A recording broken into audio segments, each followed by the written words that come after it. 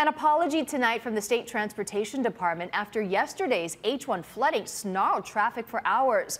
Our Eddie Dowd has more on what caused the problem and the changes being made to prevent it from happening again. The DOT says it was construction work that was blocking critical drainage systems along the H-1 here in town that caused some of that major flooding. But people we talked to say it's not the first time they've seen scenes like we saw on Sunday.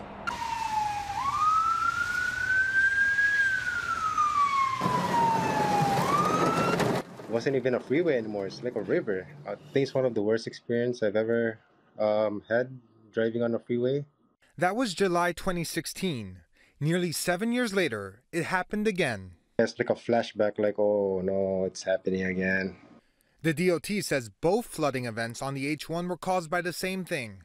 It's those socks that you see that block the storm drains in that area so that debris from construction doesn't go in it.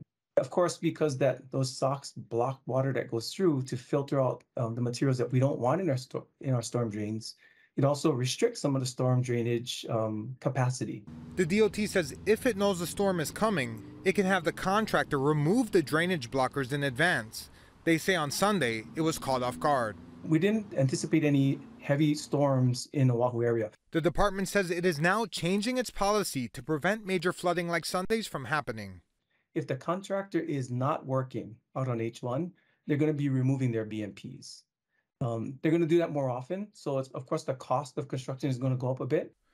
The change in policy will add around $50,000 in cost to the current construction project on the H-1, since crews will have to remove the equipment blocking the drain every day and reinstall it the next day. In this situation, if the contractor were on site when these types of rains came through, they could have pulled them immediately. Those who think their cars were damaged in the H-1 flooding can submit a claim to the state. You can find a link on Hawaii News Now.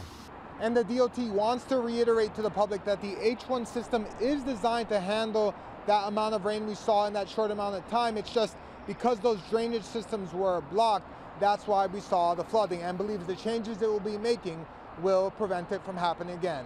Reporting over the H-1, Eddie Dowd, Hawaii News Now.